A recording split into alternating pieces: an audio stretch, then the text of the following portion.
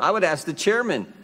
My understanding is Mr. Mueller's going to be here next week. Why are we doing it? You're going to get to ask the guy who wrote the whole darn document. We're all going to get asked him questions. Why don't you hold off on this contempt until at least the guy who wrote the thing spent 22 months and $35 million with a whole bunch of Democrat lawyers putting it together? Why don't you wait and ask him next week before we do this contempt resolution? Gentleman's recognized. Bill Barr is following the law, and what's his reward? Democrats are going to hold him in contempt.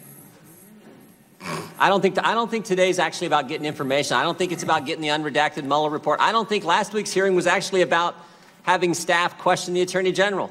I think it's, as my colleague said earlier, I think it's all about trying to destroy Bill Barr because Democrats are nervous he's going to get to the bottom of everything. He's going to find out how and why this investigation started in the first place. Never forget what Bill Barr said a few weeks ago, 3.5 weeks ago, when he testified in front of the Senate Finance Committee.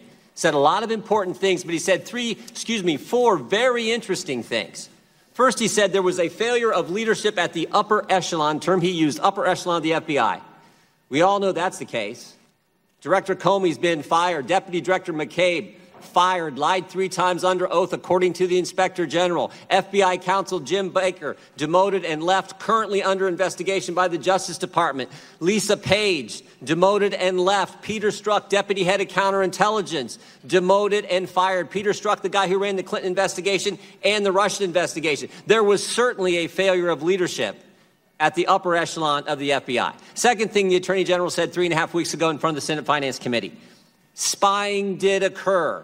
Said it twice. Yes, spying did occur. Third, he said, there's a basis for my concern about the spying that took place. And maybe the most interesting thing, 2 terms he used that, frankly, I find frightening. He said there was, in his judgment, he thinks there may have been unauthorized surveillance and political surveillance. Scary terms. We got to go back to January 3rd, 2017.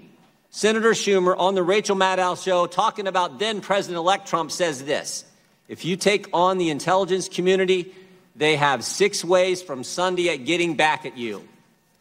Now, I don't know if the FBI went after President Trump in 6 ways, but I sure know they went after him in 2 ways.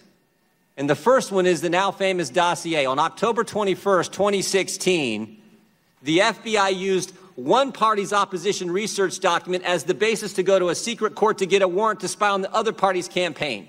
That happened.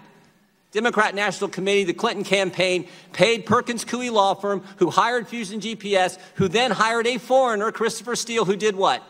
Talked to Russians and put together this salacious, unverified document that became the basis to get a warrant to spy on the Trump campaign. They did it. And when they went to the court, they didn't tell them important things like who paid for it.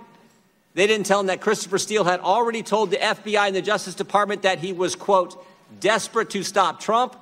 And they didn't tell the court that Christopher Steele had been fired by the FBI because he's out talking to the press. They did that. And second, just last Thursday, New York Times story, FBI sent investigator posing as an assistant to meet with the Trump aide in 2016. FBI sent someone in, pretending to be somebody else, to talk with George Papadopoulos, who was with the Trump campaign. You know what they call that? It's called spying. They did it. They did it twice, and who knows how much more. And what I know is Bill Barr has said he's going to get to the bottom of it. And think about the term he used again. This is important. Political surveillance in the United States of America. I will not yield.